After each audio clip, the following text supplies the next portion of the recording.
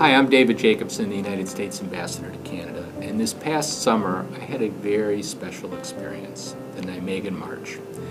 I trained all spring, all summer. I became expert in boots and socks and foot creams.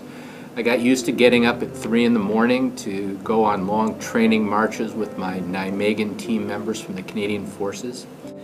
Then in July, we all flew over to Europe together, all 250 members of the Canadian Forces who participated in the march. We landed at Vimy Ridge. We went to the Canadian War Monument there, which was a very emotional experience.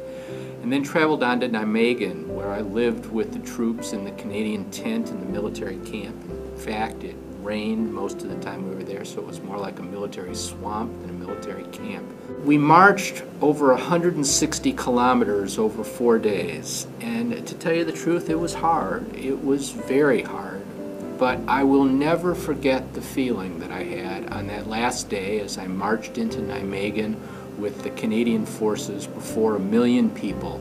And crossing the finish line was one of the greatest experiences that I've had as the United States Ambassador to Canada.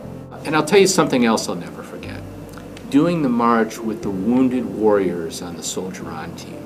As tired as I was, as much as sometimes, quite frankly, I wanted to quit, I got the strength to keep going, to soldier on, from those who were showing me how to overcome the challenges that sometimes seemed insurmountable, from those who were showing me the strength of the human spirit. And as I told them after we returned, having watched every single member of the Soldier On team complete the 160 kilometers of the Nijmegen March, that if they can do that, I will never, ever, ever say that there's something I can't do.